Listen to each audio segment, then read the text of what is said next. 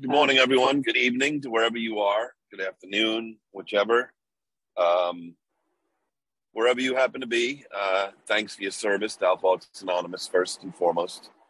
Um, and I just want to say that as we're going through the concepts, there's a good chance that your area does something different than is in the service manual or in the concepts, depending on what country you're in or what state or province or whatever. So if you get active in service, make sure you get their handbook. They might call it the local service manual. They might call it their bylaws. They might call it their policies and procedures, their guidelines, their current practices. There's a million names out there. But what you should not do is just say, well, Billy said we should do this, because that will definitely guarantee that somebody will be throwing that handbook in your face. So please become familiar with that. But at the end of the day, the underarching spiritual principles of the steps, traditions, and concepts should be the same around the world, every corner of the globe, the same principles. So we're going to talk about, because everyone knows that when I talk about the concepts, I always say they're divided into 4 parts. The first part is concepts 1 to 5. That's kind of like the AA group's Bill of Rights. That tells you that the groups are in charge, tells you how the groups are in charge through the delegates in concept 2. It tells you how we give our leaders right of decision in concept 3. It talks about how important participation is in concept 4, especially making note that the groups have the largest concentration of authority and voting power. And then concept 5 is the right of appeal and petition. The second section of the concepts is 6 through 8. And that is really about the complicated yet simple relationship between the board and the conference, or the conference and the board. The third section of the concepts is concepts 9, 10, and 11. That really is a lot of suggestions on how the board should carry out its responsibilities. And concept 12 is Article 12 of the conference charter. That is one of the things that can't be changed without 75% permission of written permission of the groups in writing. So concept 12, also known as the general warranties of the conference. Those are basically, you could throw them, even though it's not in the book. If you were dividing up the concepts, it would be in those 4 parts. So 6, 7, and 8. 6, 7, and 8, probably the most important of putting it all together, because it talks about this complicated yet simple relationship. So, Sydney, if you would read concept 6, that would be great.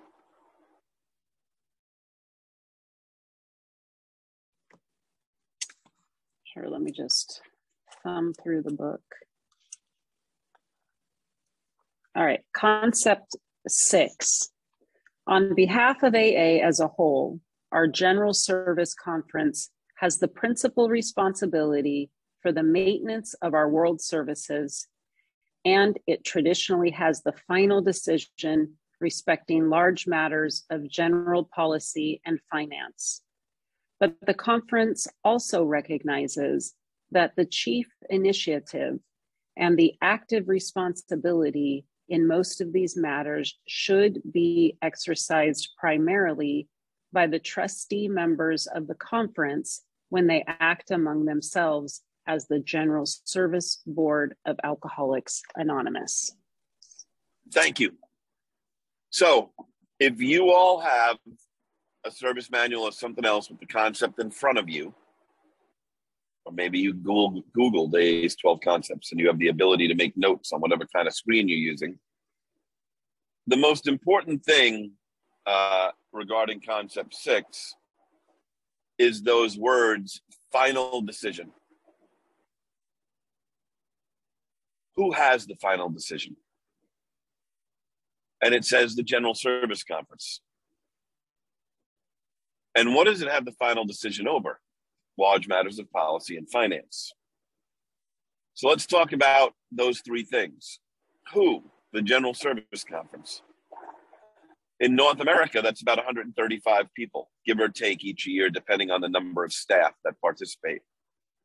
There might be new staff that aren't voting yet. But remember, we went over this in Concept 4. 93 of those in the US and Canada are area delegates. They represent the groups directly. And they're like 70% of the voting body. And that's because Concept 4 says, in reasonable proportion to the authority they have to carry out. So the groups have the biggest authority because that's who Bill and Bob left their role to. Then we have the 21 trustees, then we have the 6 directors, and then we have about 15 AA or grapevine staff. So when we say the General Service Conference, we just don't mean the delegates, we just don't mean the trustees, and we just don't mean GSO staff and grapevine staff. We mean all of them. All of those voters making up one group conscience. And then it says final decision. So regardless of the complicated legal arrangement, which is really nothing, the trustees are the only legal body that own AAWS, the AA Grapevine, and the General Service Board. Nobody else has any legal authority, real legal authority. But the charter is clear that the trustees should listen to the conference, that the conference has ultimate authority. And if you have your service manual on a searchable PDF type of tablet, phone, whatever, you'll see that ultimate is used a lot of times talking about the conference's authority. And then what do they have authority over? Large matters of policy and finance. So let's go to the second part about the active chief initiator, the General Service Board, the trustees. That is basically saying what the General Service Conference does not have authority over. They don't have authority over micromanaging. And anyone who's heard me talk before knows I always say, there's only 2 things that make you an alcoholic: your allergy to alcohol and the mental obsession that comes with alcoholism. But there's a lot of other characteristics that it seems are popular amongst alcoholics. They don't make you an alcoholic, but it sure seems like a lot of alcoholics have them. Controlling and micromanaging definitely fall into that bucket. We have a lot of alcoholics who are very controlling and micromanaging. And I admit myself, when I go to my professional life, the one thing AA has helped me with the most is trying to remember to not be controlling, not be micromanaging. Let my employees be the best employees they can be. Stay out of their way. My job is to make their job easier. Get rid of any hurdles that are in their way. Get rid of anything that's stopping them from being the best they can be. But it's definitely not my job to be an expert more than they are, because most of them know more about their particular subject than I do. So we don't need to ask the area delegates what new carpet we should buy for the office in New York. And they don't need to order the furniture or anything like that.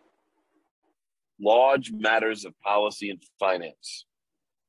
The other thing I want to stress in Concept 6 is there is a line there. It's like on the second full page of Concept 6, down at the bottom. It says, while our aim is a spiritual one, we can only reach it by being an effective business operation. So what does that mean? That means, contrary to what you've been told, losing money is not spiritual. Being irresponsible financially is not spiritual. And a lot of times people think, oh, but we're a nonprofit. Well, that doesn't mean lose money. That means no individual gets to profit from the organization's work. That means any money that we make above our expenses, we reinvest back into our mission. But it also means that you can't just say we're out there doing God's work and everything will work out. I am a person who believes that God does not take care of AA. I believe God takes care of us. And we've been given the immense responsibility of taking care of AA. that we just can't pray for something to go right. We can hope that the people who have been put in leadership positions are taking care of AA. The other thing I want to say is that sometimes, when we lose money, sometimes when we talk about the seventh tradition, all we talk about in the seventh tradition is telling people how much money to put in the basket, telling people we should be self-supporting, telling people we make contributions and not donations, all that stuff. There is another part to Tradition 7, and it's found in Concept 6, and that is spending AA money. And I'll go back to another characteristic that a lot of alcoholics seem to have.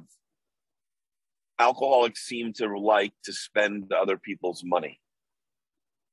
It seems it's a lot easier for them to spend other people's money than their own.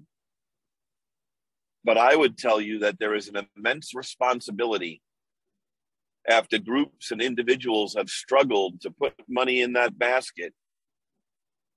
Whoever is spending the money has the real responsibility to be super responsible and ethical and accountable and transparent in everything they do.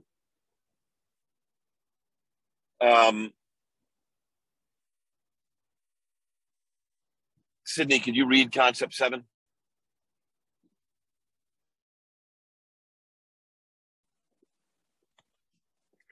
Concept 7. The conference recognizes that the charter and the bylaws of the General Service Board are legal instruments, that the trustees are thereby fully empowered to manage and conduct all of the world service affairs of Alcoholics Anonymous.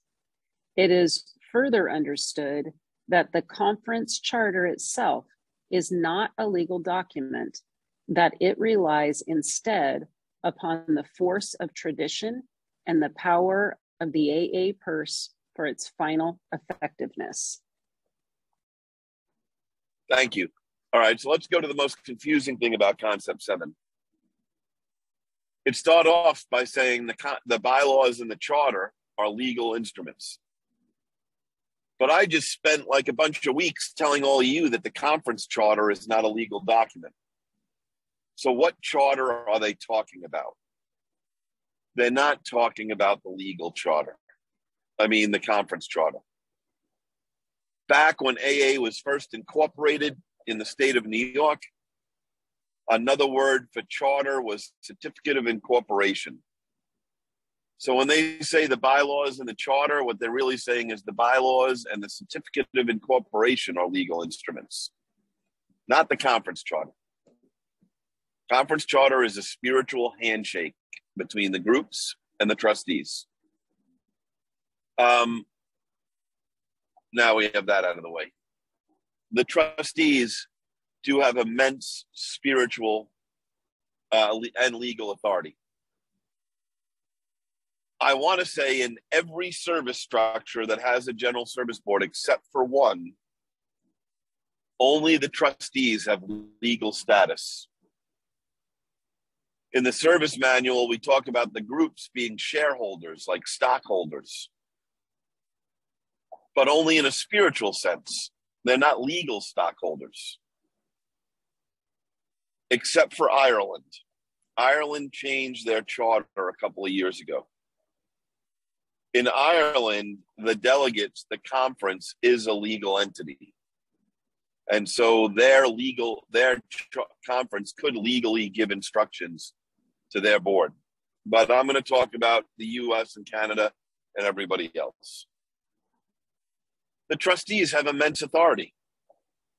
They're the only ones who have any legal standing, any legal privity, any legal status regarding doing business for the General Service Board of AA, the AA Grapevine, or the AA World Services Board, or the directors that they elect. And so it's important to realize that. And thank God we elect good trustees. And thank God they take their job seriously. And thank God they dedicate an awful lot of time and they don't get paid. I would say they don't get paid, but I now correct myself. I was never paid in money to be a trustee, but I was probably paid more money than I could ever make in my entire life spiritually. But they are giving of their own time. And but there's an important section in Concept 7 about the veto power of the trustees. And I want to stress two things there. Number one, it gives an example in the narrative of like the President of the United States having veto power. If I could ever have a conversation with Bill W., I probably would ask him to take that out. Only because the President of the United States has individual veto authority. Just as an individual can veto something. Our chair of the board, whether it's of the Grapevine, of AA World Services, or the chair of the trustees, the General Service Board, do not have individual veto authority if the conference takes an action. Last year, it kind of happened at our conference, and the chair did not handle it great. And this year, the chair acknowledged that. The board could reject something the conference tells it to do. And it's spelled out in Concept 7. But there are only a couple of reasons why the board is ever given the suggestion that it might not want to listen to the conference. The first one is if the conference told them to do something illegal. The board are all governed by the laws of the United States and the state of New York. They have to act as a fiduciary. They have to act under the guidelines of the Attorney General's office of the state of New York. The second is if the conference wanted it to spend money over what the allotted budget was. The trustees have a right to step in and not do something. But let's just be honest. We just elected the delegates for the 72nd General Service Conference. The first 4 were tests. So you could say the 68th real one. The trustees have never rejected something the conference told them to do, ever. 72 years. They have followed their instructions. What are their instructions? The advisory actions that come out every year from the conference. So Sydney, could you read Concept 8?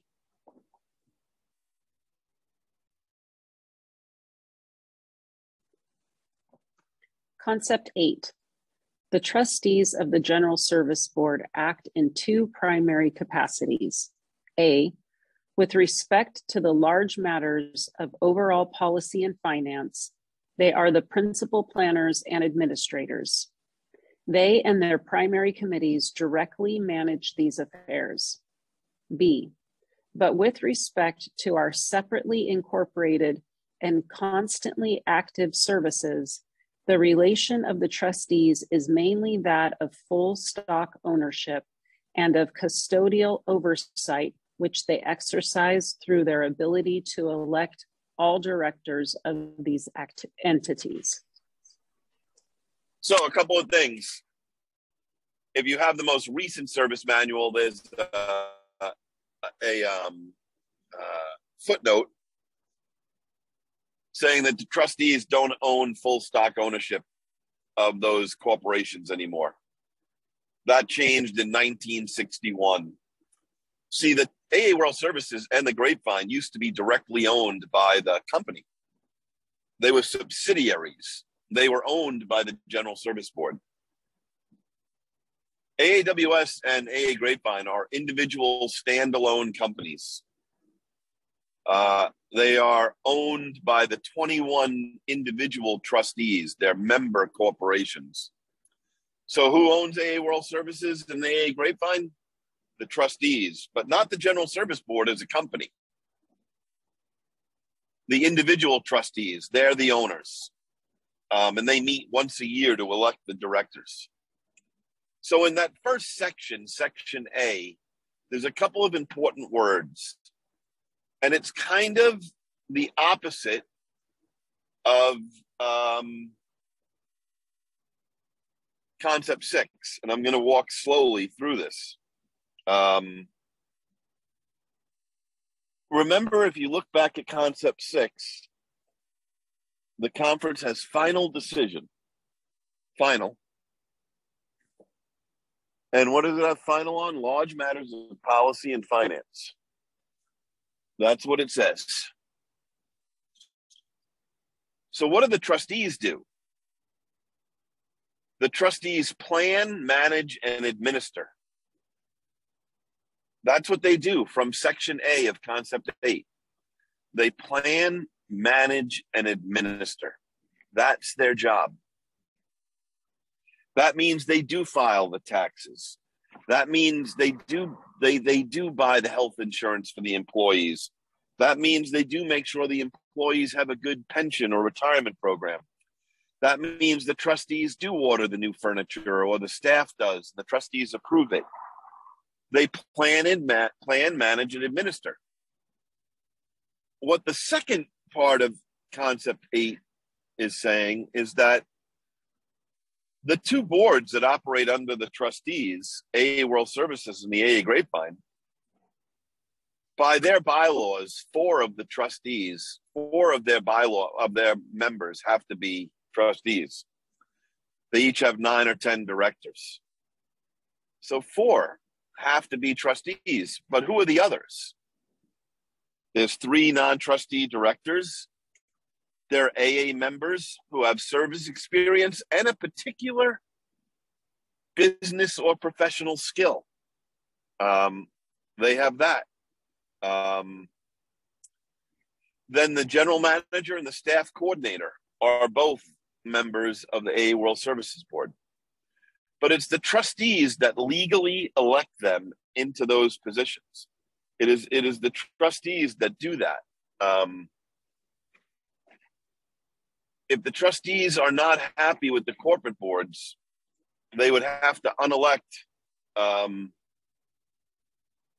would have to unelect one of these or multiple directors and say you're not doing a good job, and that would require a special meeting to let that happen.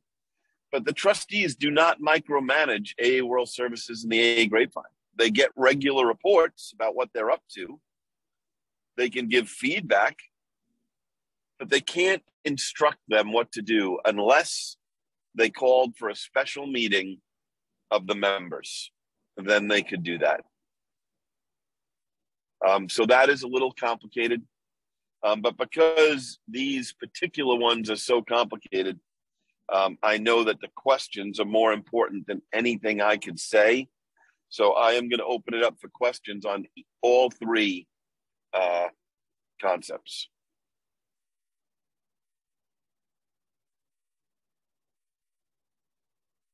And this is small enough where you can ask your question directly. That's not a problem. Billy, could you please expand on what is meant by a large matter of general policy or finance, for that matter, in concept 6? Like, what would constitute, if you could give an example or something? Well, a perfect example, I think, would be the preamble this year. The Grapevine Board owns that intellectual property. That's their property. They own it. They have the trademark or the copy. They have the copyright on it. And when people suggested or wrote in and asked to change it, they decided this is too big a deal. This is a large matter of policy. We're going to send it to the conference. Another example would be conference-approved literature. The trustees do not have the authority to change conference-approved literature. They have to go to the conference, even if they want a piece of conference-approved literature changed. The reserve fund. Our reserve fund, by recommendation of the trustees, but approved by the conference for a long time now, has been 9 to 12 months, the low end being 9 and the high end being 12. Last year, we had to take almost $4 million out of the reserve fund.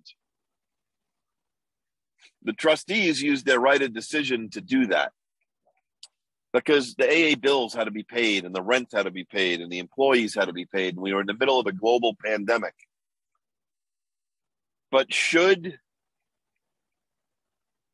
the trustees think that maybe based on what we learned during COVID, that it should be more than 9 to 12 months? You would probably see a recommendation coming from the trustees to the conference saying, let's change the low end and the high end of the reserve fund. So those would be good examples.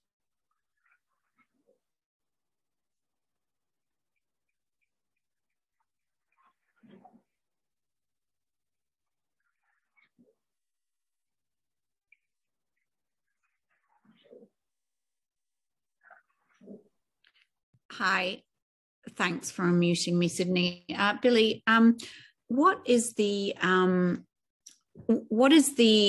kind of passageway, or how do people end up becoming trustees? What is the process? But I mean, maybe you could share from explain that from a sort of technical perspective, and then if you're willing to share your own personal experience of that, please. Sure. And you mean for me to share it about the US and Canada? Yeah. Okay. So if you remember, we have 21 trustees. We have 7 Class A, non-alcoholic, and 14 Class B. If we ever were to elect an alcoholic chair of the board, we technically could one day wind up with 22 trustees. But for now, we have 21.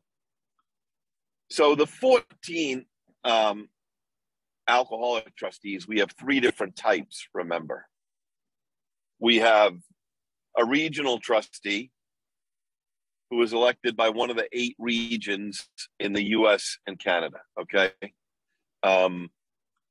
We have 8 regions: the Northeast, the Southeast, the Southwest, the East Central, the West Central, the Pacific, and then Eastern and Western Canada. Then we have two Class B alcoholic trustees who are called at-large trustees, one for the US and one for Canada. And then we have 4 general service trustees that are Class B alcoholic. So 14, 3 different types of alcoholics. Class A, 1 type. Are you with me so far?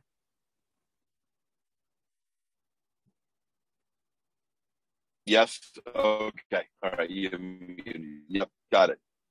All right. So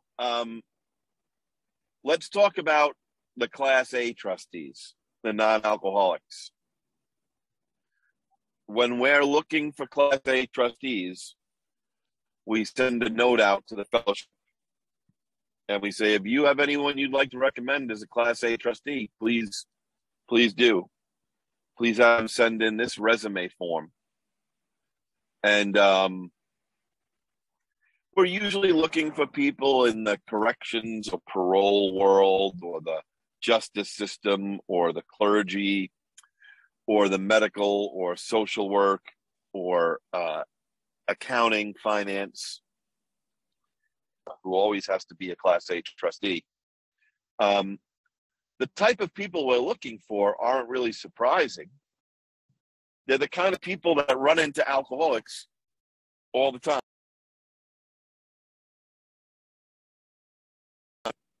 There are people who run into alcoholics in their daily life.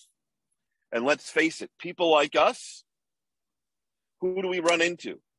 We run into judges, doctors, social workers, wardens, parole officers, all kinds of people like that. Once we get all those resumes, we review them and decide who do we want to interview. And then we call them to New York for interviews. And we actually let them attend a board weekend and see what it's like and what goes on. And then the trustees nominating committee interviews all those people and makes a recommendation to the general service board as to the 1 or 2 people we want to select to be Class A's. And then if the general service board approves their recommendation, the general service board sends it to the conference and asks the conference to approve the people that they've selected. Regional trustees are elected at the conference, and they're nominated by their area. And then at the conference, the voting people for regional trustees are the regional delegates from that region and an equal number of members of the trustees nominating committee and an equal number of members of the conference committee on trustees. And they hold that election right there at the conference.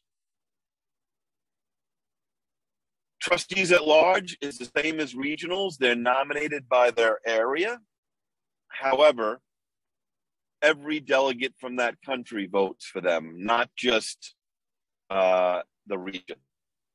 So for Canada, all the Canadian delegates, the United States, all the United States delegates. General Service Trust, which I was, about like extending my trustee has to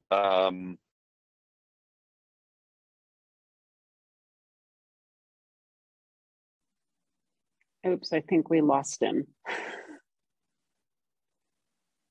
We'll see if he... I'm back. I got kicked out. Am I back? You're back. You're back. Yeah. Oh, awesome. So a general service trustee has service experience. They don't have to be a past delegate. Just saying that. Some people think they do. They don't. I have to be a delegate. I was a panel 49 delegate, which if we're electing many second-year delegates now, then I'd like you to believe that I was in kindergarten when I was a delegate. But that means that in 1999 and 2000, I was a delegate. In 2008, the AAWS board was looking for directors.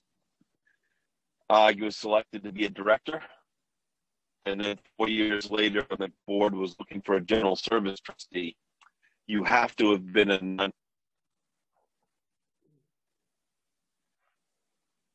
We lost him again.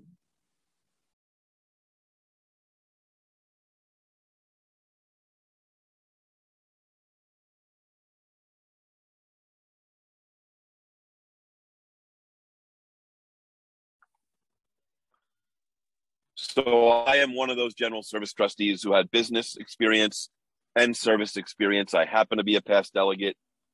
I was probably brought on because the board at the time had great challenges with our retirement programs and our pensions. Our pensions were very underfunded. So that's probably why I was chosen, because I had a lot of experience with the company I worked for, changing their retirement program and kind of right-sizing the ship, if you were to say.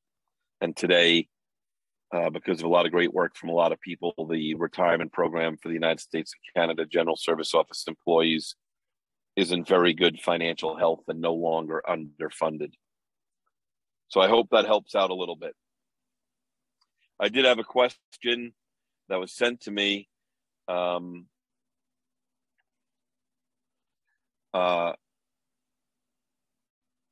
Whoever sent it, it erased from my chat, unfortunately, and I'm not going to remember it. So if you could write it again, thank you, please.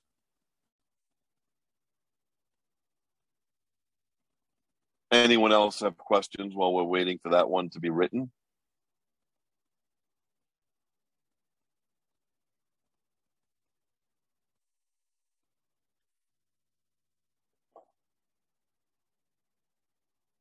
I know it was about the conference.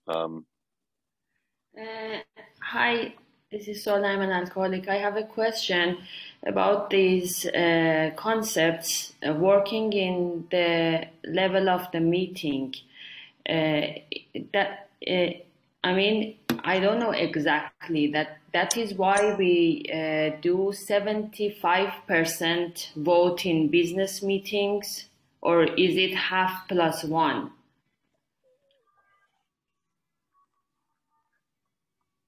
Okay.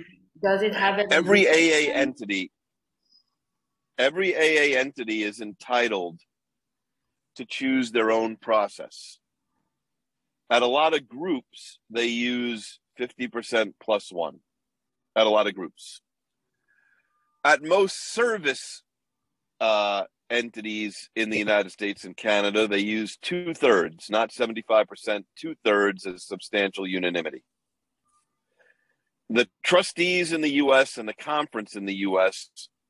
use 2/3, except for a couple of things.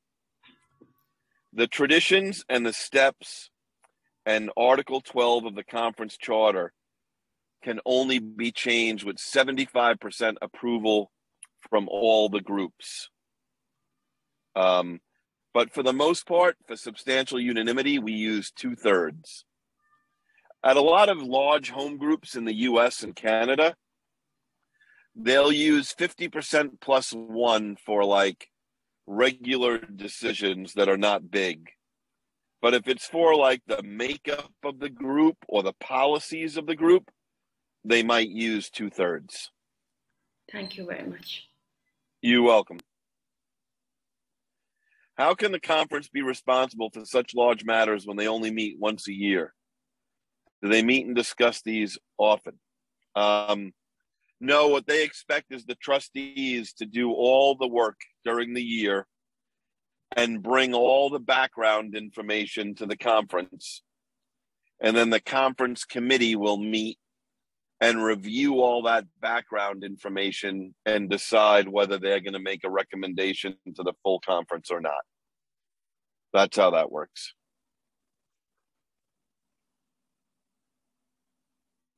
The only time they meet before the conference, by the way, the conference committees, the only time they meet is they might have a conference call or a Zoom call before the conference to work on housekeeping issues. What's their schedule going to be? What order are they going to deal with their agenda? What breaks are they going to take? Things like that. But all the business is discussed at the conference. The conference committees, the first 2 days of the conference, they meet for 6 hours alone, and they go over their background material and make those decisions.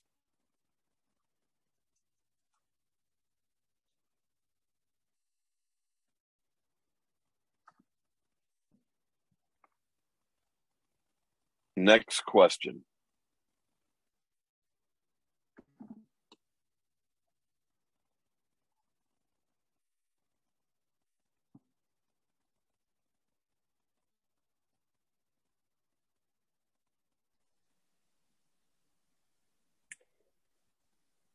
Billy, it takes me too long to type on my screen. Sorry.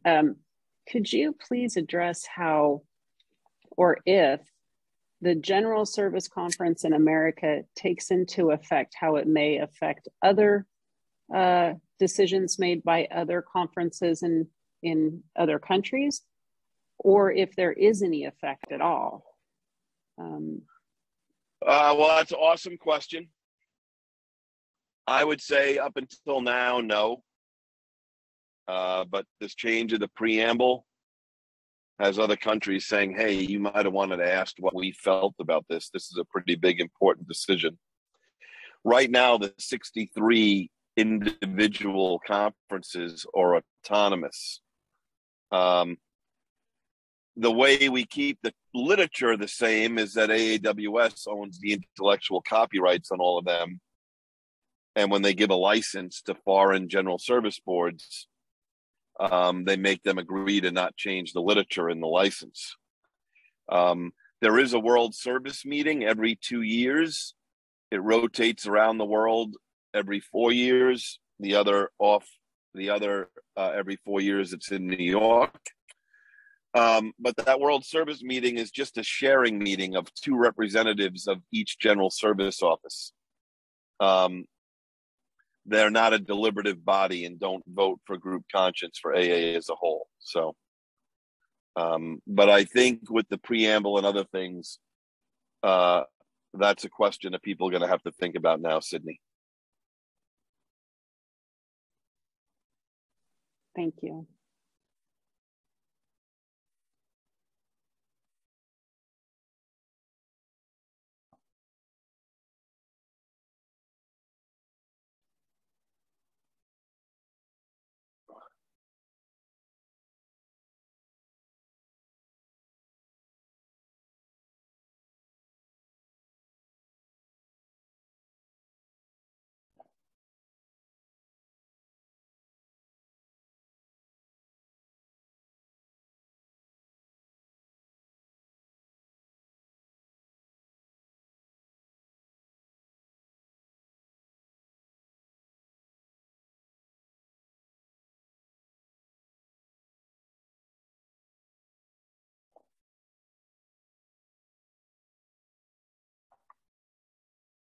Any other questions?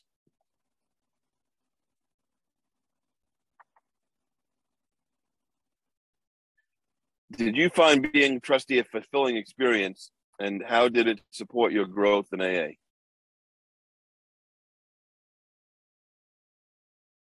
So many great questions come out of this little meeting.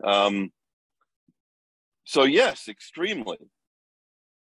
I think I'm on tape that I've said, people have asked me, what's it like being chair of the AA World Services Board? Well, some days it's the greatest day in the world when you wake up in the morning. And other days it's like that upside down triangle, somebody hammered it into my head. So I often say you get to see the best and worst of AA all the time.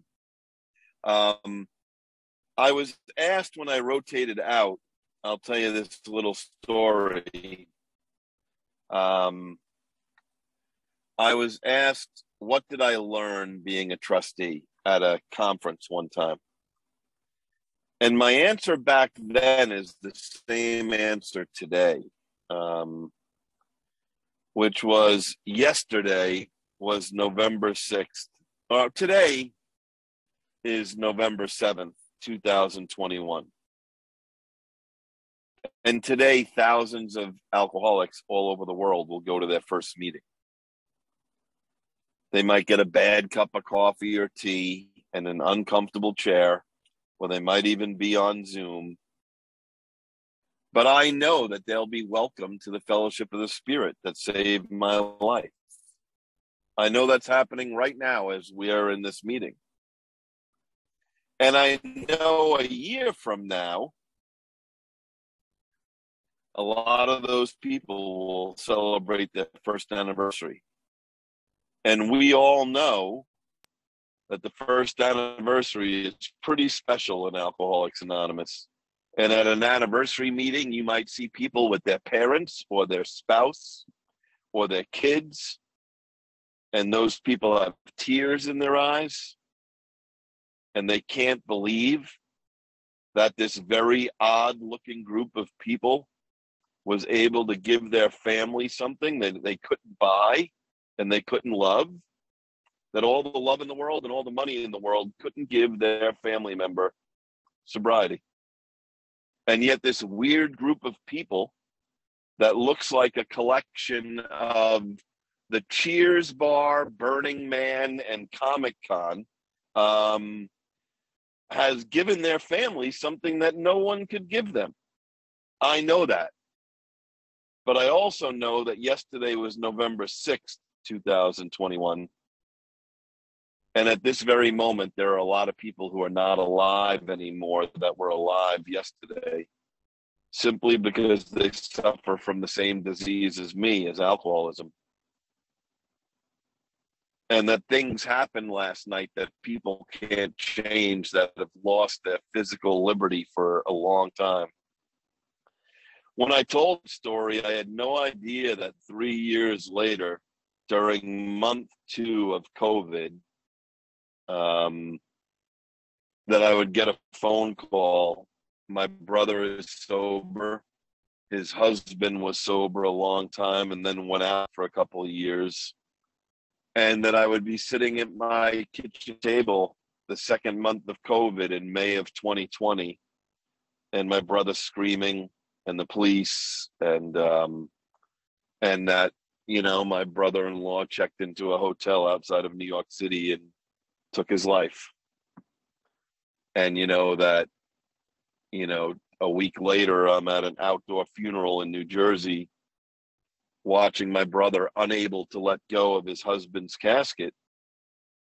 Like the 12 and 12 describes us, the disease as the rapacious creditor. And, you know, that view of my brother unable to let go of his husband's casket etched in my mind forever. So I love AA. I love all the fun we have. I love the people in AA I play poker with. I love those guys. I love the guys in AA that I play golf with. I love going to meetings. I love going to AA conventions around the world, but sometimes it's easy to forget how deadly this disease is. And that's the thing I learned the most as a trustee. And the other thing I learned is it's really alarming how many alcoholics die of alcoholism. But what's more alarming to me is how many alcoholics die without ever hearing about Alcoholics Anonymous. And that's something that maybe I can participate in letting a few more people know that AA is here. So I hope that answers your question. Would you speak to the power of the purse? Sure. If your general service board is not following instructions and refuses to listen to the conference, then the only choice the AA groups have is to not contribute. And since general service boards are only supposed to get money from literature sales and contributions, that is the ultimate check and balance. I'm sorry I passed over that, and thank you for reminding me. It's the ultimate check and balance. It doesn't happen a lot. And I'm not going to name the countries right now that have had some problems the last couple of years, but that power of the purse has been used in a couple of places. What would you suggest to sponsor on how to speak with sponsees about the concepts? The first thing I would say is that we have too many people who go right from the steps to the concepts. You can't understand the concepts without understanding the traditions. So I think the number one priority of a sponsor after you take someone through the big book is to then take them through the traditions. I do not believe everybody needs to be an expert on the concepts in Alcoholics Anonymous. They were written specifically about our world service affairs. Can they be applied to the group? Sure. But I would spend a hell of a lot more time on the traditions than the concepts for the average AA member who may never serve beyond the group level. But I would let them be aware of them, and I would talk about them at a 100,000-foot level and let them ask questions. But I'm not a person who believes that in-depth study of the concepts is required for every AA member.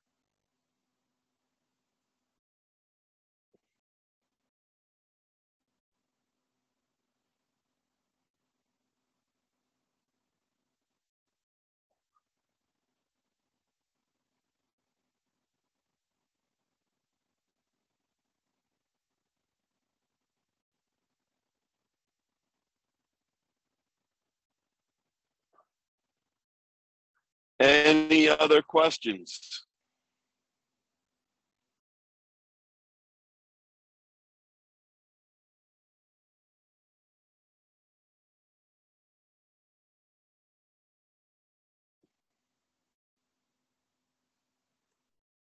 I just got one, so I'm just going to ask. I'm just going to Yes, my experience is that it is very common for a lot of people to get involved in service with really no experience with the traditions.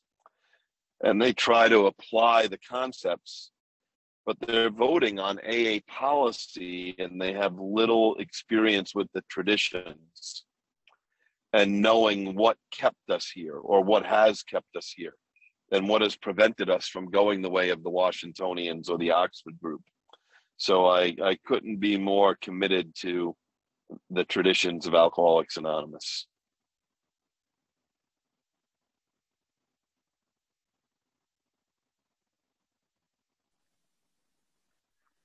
Hey, And Billy, sometimes I'm just going to tell you, go ahead.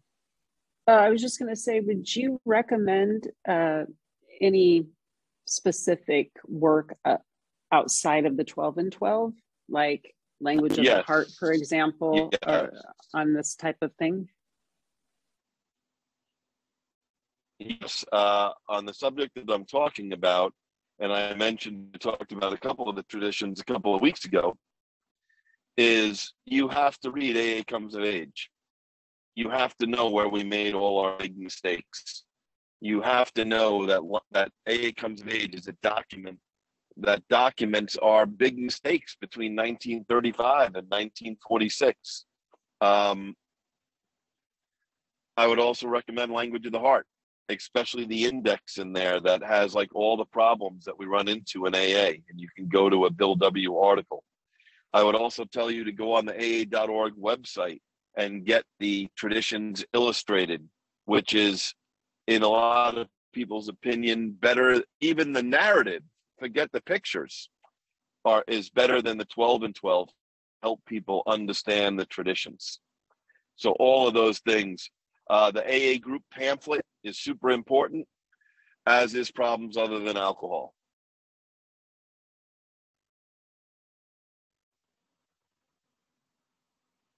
And I would tell people, you're not going to win converts overnight.